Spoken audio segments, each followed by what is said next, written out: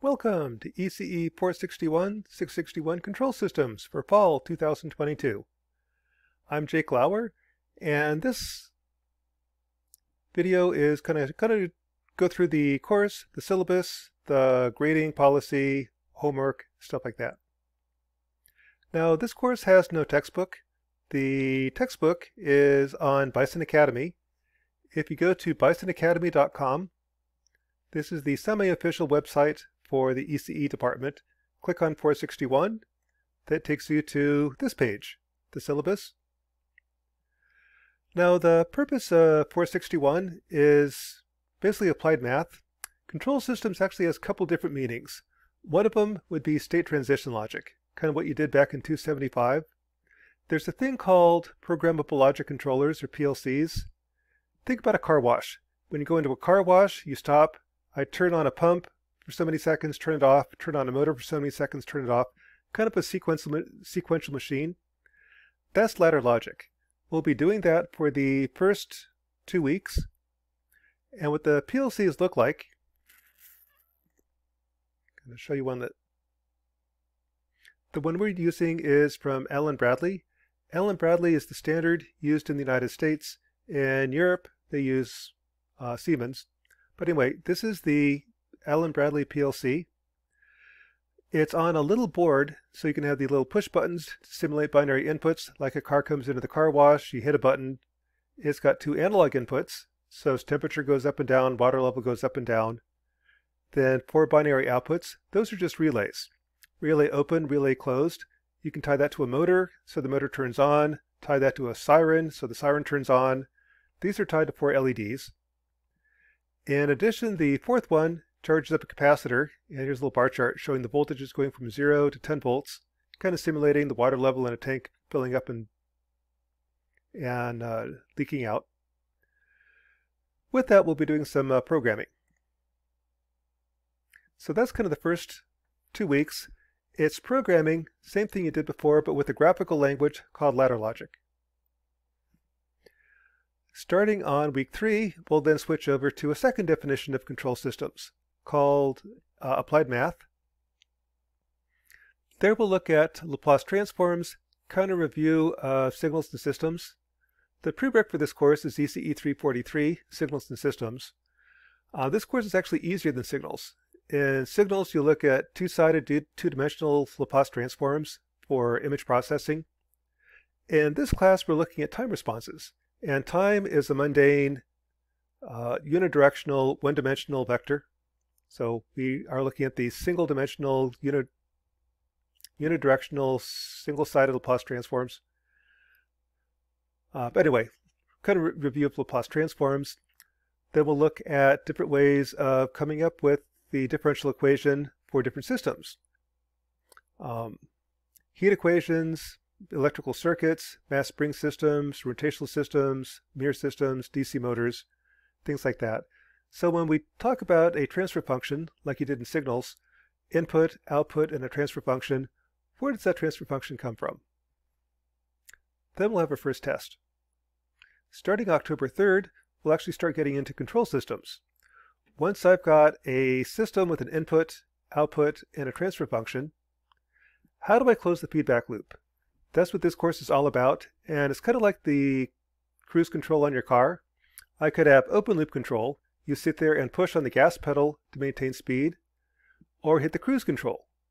There I just tell it, go 65 miles an hour, and there's an automatic controller adjusting the accelerometer, or the gas pedal, trying to maintain speed. How do you do that? That's kind of what the second half of the course is all about. Now, root locus is the first approach we're going to look at. As you close the feedback loop, the dynamics change, and that's kind of like when you ride your bicycle. Bicycles are unstable. If you take a bicycle, let it go, it falls over. First time you learn how to ride a bike, first time you got on it, you fell off, skinned your knees, very sad, tears happen, all sorts of things like that. Eventually you learn how to ride a bike, and what you're doing is you're learning the feedback control law. How do I adjust my weight? How do I adjust the steering to keep the bike upright? The closed loop system is you riding the bicycle. The open loop system is just the bicycle. You can have unstable open loop systems, what you care about is the closed loop response. With feedback, I can take systems that are unstable and make them stable, which is a big deal because a lot of things are unstable. Walking is unstable, riding a bike is unstable, some aircraft are unstable, the economy is unstable. With feedback, I can stabilize those. There's different ways of coming up with the feedback control law. How do you adjust the input based upon the output? I can just have a gain. I can have some dynamics in the compensator. So we'll look at various types of dynamics. What happens when there's a delay? Delays are the bane of control systems. Think about steering a car. If you turn the steering wheel and the car doesn't respond for 1 second, you have a real hard time keeping the car on the road. How do you design systems with delays? And how do you do unstable systems? Then we'll have our second test. Starting October 31st, we'll switch over to digital control. Anything I can do in the analog world, I can do in software. In software, you really should be using the Z transforms. How do you design feedback controllers in software, meaning Z transforms? Then finally, we'll look at a different approach from the frequency domain standpoint. If I have a dynamic system, apply a sine wave at the input, I get a sine wave at the output. It's got a gain and a phase shift. Can I design a pre-filter to warp the frequency response of a bad system to make it look like a good system with feedback? How do you do that? And we'll do that using various techniques called Nichols charts, gain compensation, gain lead, lag, Bode plots. Then the semester ends. So that's kind of where we're heading. In terms of the syllabus, time passes. There we go. I'm Jake Lauer, of course. My office hours are Monday through Friday, 8 to 10 a.m. on Zoom. I'm also in ECE 201 if you need help. I'm usually around most of the time, so just shoot me an email, tell me that you need some help, and I can hop on Zoom and help you out. Lectures are Monday, Wednesday, Friday, 10 a.m. in ECE 123. The lab, kind of two types of labs. The first 2 weeks, the lab are PLCs, and those you can check out in room 211, or check out for me, use them to do the labs. The rest of the labs are using MATLAB and a program called PhysSim, kind of a graphical way to simulate dynamic systems. Those you don't really need a physical lab, you just need software, a laptop. The lab times are open labs. Basically, do the lab whenever you want. Bulletin description for this class. It's the analysis and design of control systems, controller designs to meet time and frequency specifications, 3 lectures, and 1 lab. Well, it's a kind of an open lab using MATLAB. The course objective is by the end of the semester, students should be able to determine the differential equations that describe electrical circuits, mass spring systems, and rotational systems, determine the transfer function of a system from its differential equation, determine how a given system will behave by inspection based upon the dominant poles, determine how a feedback control system will behave as the feedback gains change using Root-Lucas techniques, and design a single loop feedback system for dynamic systems using Root-Lucas and frequency domain techniques. Now, the grading in this course, there's going to be 3 midterms, homework, and labs. Well, the labs are part of the homework. A final. So of these, final counts 2 units, puts the overall average. Final would be based upon the average of these, where if you have 90% or more, guaranteed you have an A, between 80 and 90, guaranteed a B. I do curve down but not curve up, meaning if everybody gets a 90, I'm happy to give out all A's. If you have an 89, kind of depends upon the curve. Sometimes my tests are a little bit more aggressive than I intended. So I think last year, the cutoff for an A was 89, depends upon the year. If you have a 90%, guaranteed you got an A though.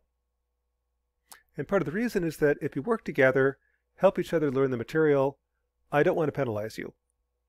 So I'm happy to give out all A's if you can demonstrate knowledge of this material.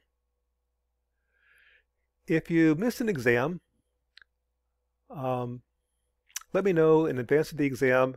I'll try to figure out a way to accommodate you. My preference is I prefer not making up 2 exams. Late homework won't be accepted since homework is posted. Typically homework is due on Monday. We'll go over it on Wednesday. As long as you turn in the homework before the solutions are posted, I'm okay with that. But once the solutions are posted, I won't take the homework because it kind of takes the challenge out of doing the homework once the solutions are posted. In terms of the HighFlex model for this year, you can take the course any way you want. You can take it in person. All lectures will be live streamed. There's also all the lecture notes are posted online. You're welcome to switch between any of those methods that you like on a daily basis. My goal for online is to make online just as good as in person, but I've been teaching for 30 years in person, 3 years online, so in person is better than online. But again, it depends upon you. If you want to take it online, that's fine. If you want to switch on a daily basis, that's fine, as long as you get the material. In terms of the PLC labs, I've got 10 Allen Bradley Micro 10 PLCs you can check out. Those you can pretty much do anytime during the semester. The second half doesn't depend upon the first half. My preference would be get the labs out of the way so you don't have to worry about them towards the end. You can also use PLC Fiddle or Allen Bradley. Last year, people used PLC Fiddle, and it wasn't that friendly to use. The Allen Bradleys are kind of nice. Plus, you have the actual PLC. It's kind of fun to see the binary inputs and outputs working. And there's quite a few jobs out there on PLC programming. You already know how to program PLCs. It's what you did in 275, just the syntax is slightly different. It uses a programming language called ladder logic, or another language called Pascal, which is very similar to C. Once you've used it, you'll get the hang of it. So again, I'd recommend using the Allen Bradley PLCs. When we get to feedback control, to prove it, you can either use VisSim, Simulink, or a Circuit Lab. Circuit Lab can do block diagrams, dynamic systems. VisSim is what I recommend. It's got a really nice graphical language, very similar to Simulink. Simulink is part of MATLAB. This is just a way to verify your paper designs. Can I sit there and draw out the dynamic system and simulate it and see does the simulation match what I calculated? In terms of resources that you need, you're going to need a calculator that does complex numbers, especially on the tests. My recommendation is the HP35S. That's a $37 calculator pre-pandemic. Apparently there are supply chain issues because they just shot up to about $184. You can occasionally find them for 20 bucks on eBay. That's kind of hit or miss. There's also a free app. Fa22 is the HP42 calculator on your cell phone. I like free. A lot of students use the TI-84 Plus, or if you take the exams online, you have access to MATLAB. MATLAB does complex numbers really well as well. But you're going to need something that does complex numbers. And finally, for legal stuff, attendance is mandatory, but how you attend is up to you. You could attend in person, online for Zoom, or watch YouTube videos, your pick. If you have any special needs, let me know. We'll accommodate you some way. For academic honesty, students that graduate from NDSU are designing things like flight controllers, fuel controllers, defibrillators, pacemakers, stuff like that. Stuff you learn in this class is going to be used when you get to industry. It's a whole lot easier if you learn the material in class so that you can apply it when you get to industry. Much harder if you kind of figure out a way to get through the class, get an A without learning anything, get to industry and find out that I don't know how to do my work. That can be kind of an issue. If you can figure out how to get through the course without learning anything, don't. The whole point behind the class is here's useful information you're going to use when you get to industry. And let's see. Honor code, yeah. Veterans. Again, if you have any problems, let me know. I'll figure out how to accommodate you. So that's kind of an overview of the class. One last thing to mention. Under homework sets and solutions, the course has been running quite a while. Homeworks and solutions from previous semesters are posted up here, along with, like last year, I've got YouTube videos. So that I've got the homework set, like homework set number 5. Kind of slow. Here's the homework set, mass spring systems. Analyze that puppy. The solutions, if you get stuck on the homework, here's the solution to a similar problem but different. I post different problems every semester, so if you copy and paste, it'll be wrong. It's a different problem. Kind of showing when I go from a mass spring system, here's the circuit equivalent, here are the equations, putting in matrix form, MATLAB code. Fairly detailed solutions, so you kind of see how you solve this type of problem. In addition, for the people that took the class online, this is where I go over the homework. So if you get stuck, this is a good place to go to get some help on the homework. I also have office hours. Under resources, here is different types of calculators, how to use the HP35S, how to download MATLAB. It's free to use for all NDSU students. And for textbook, again, the lecture notes are all online. If you want a hard copy of a textbook, here's some good textbooks. The version doesn't matter. Get a version that's like 5 or 6 years old. Applied math has been the same for the last 100 years. It doesn't matter if your textbook's 10 years old. The homework problems will be different, but I'm not using the problems from these textbooks. Find a textbook that's cheap, and that'll be good. The one I kind of like is Friedland. This is one where the publisher actually discontinued it, gave the rights back to Friedland, so all profits go to Friedland directly. A $20 textbook, this is a really good textbook. It's cheap because the publishers no longer own the copyright. All the profits go straight to the author, which is kind of nice. Let's see.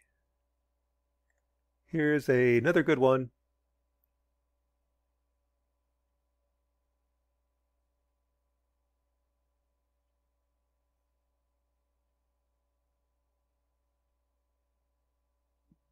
Again, the version doesn't matter. $179 is a little bit pricey. Get an older edition. Again, anything with linear system and design, anything with root locus will work. So let's see, there's a $200 version. Here we go. A $24 used version. It's an older edition. It doesn't matter. So you can spend $200 for the new version, $24 for used version. So that kind of in a nutshell is 461 control systems. Of course, I kind of enjoy. It's what I majored in college, why I really enjoy it. With that, we'll then switch over to ladder logic. So hope you enjoy the course. And again, you can attend any way you like. In person, live stream on Zoom. I'll send the Zoom link on Blackboard shortly. Or watch the YouTube videos.